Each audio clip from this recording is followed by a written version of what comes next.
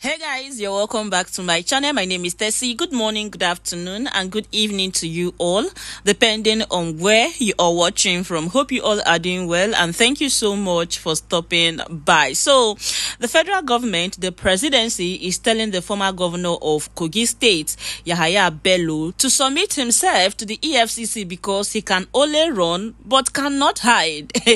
Like you all know, the man has been declared wanted for over 80 billion naira fraud, and the man is on the run. And that's why I tell you guys that this country is a very funny country, and I agree with those people that say that this country is a comedy station in heaven, because it is now the time to go after politicians, and EFCC are declaring wanted.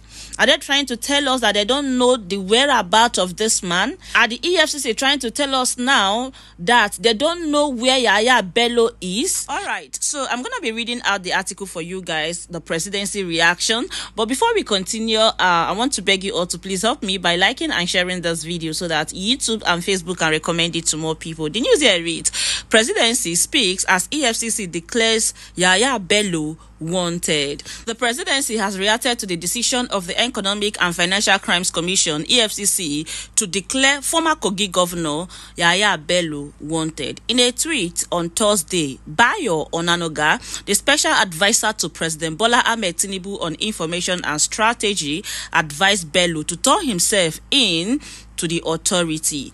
Yehaya Bello, where will you run to? It is better you submit yourself to the EFCC and get a good lawyer, he wrote. Politics Nigeria earlier reported that the EFCC issued a public notice seeking information on the whereabouts of the former Kogi State governor. According to a post on its official Facebook page, the Anti-Graft Commission said Yehaya Bello is wanted in connection with alleged economic and financial crimes amounting to 80.2 billion naira. Anybody with information to his whereabouts should report immediately to the commission or the nearest police station, the EFCC stated. Bello was whisked away from his Abuja home yesterday by his successor, Governor Usman Ododo, while EFCC operatives laid siege at his residence. In reaction, the EFCC warned that it is a criminal offense to obstruct officers of the commission from carrying out their lawful duties. Similarly, the Minister of Justice, Prince Lateef Fagbemi, urged Bello to submit himself to the EFCC or the federal government may involve the military. All right, my people, and that is it for you all. Very funny, right? Very, very funny.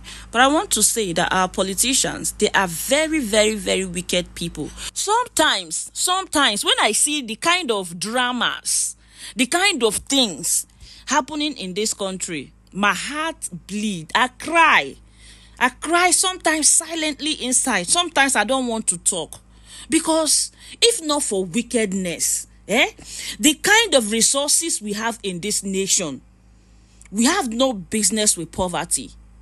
But a country that is supposed to be one of the greatest countries in the world has become the headquarters of poverty because of wicked and heartless politicians. Just imagine that one person single-handedly pocketed 80 billion naira.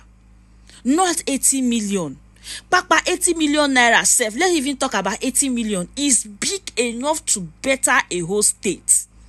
But this is a state that cannot even pay salary. Few months ago, people were protesting, government workers were protesting in that state. For what? Because the government refused to pay them salary. This same person is a man who is hiding now for 80 million fraud. And EFCC, they are telling Nigerians that they are declaring wanted. You know, when it has to do with ordinary man, you will see EFCC in action. Because EFCC cannot tell me that they don't know where or how to get Yehaya Bello. That is a very fat lie. They know where they can get this man if they truly want to get him.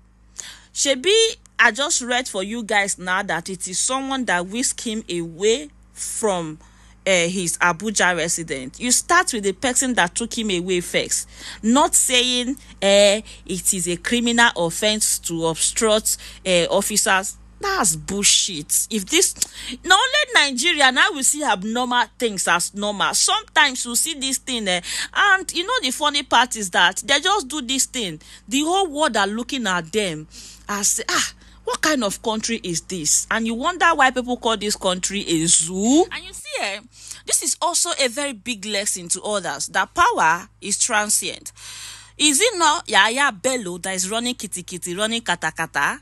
Yahaya Bello that is once untouchable, that was feeling that he's Alpha and Omega. This is him now.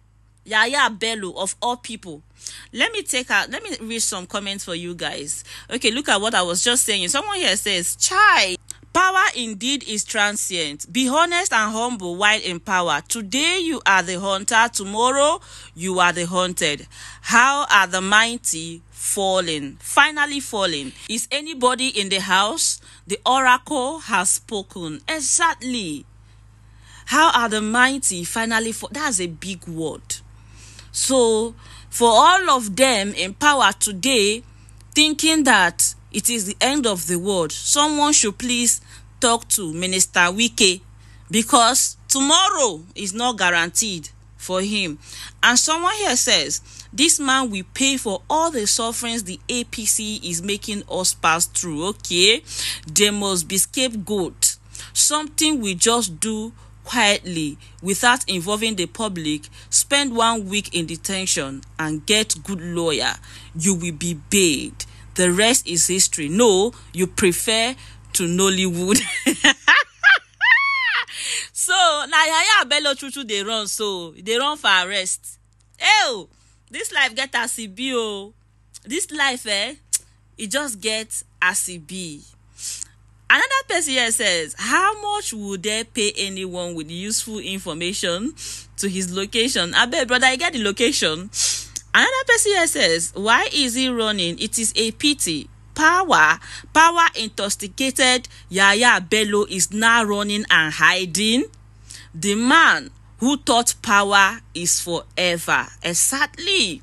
Another person here says, someone that has collected his ministerial appointment letter from the president waiting to be sworn in after Senate take a bow. This is unbelievable, my people. Another person here says, nonsense. At the end, the EFCC will ask him to return 2 or 3 billion naira and free him. And that is it for you all, my people. Crazy things are happening in this country every day drama, from one drama to another. And one funny thing about these things is that these people that they know they thief small money. Oh, every day we are hearing billion. The one they said they recover from better do. We are yet to see or know what they are using it for. Nah, Yahaya Bello 80 billion.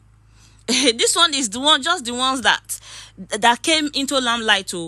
We still have others. In fact, many that are the president ally. Nobody will touch them. Those ones, they are untouchable. It is tomorrow, after the APC government, then you will begin to hear the atrocities that those ones has committed. But it is well, oh, my people. It is well. All right, I'm going to let you all share your thoughts with me on the comment section. And with all of that being said, I'm going to say thank you so much for watching. Don't forget to like, share, and subscribe. And I will see you all in my next video. Bye-bye. Bye.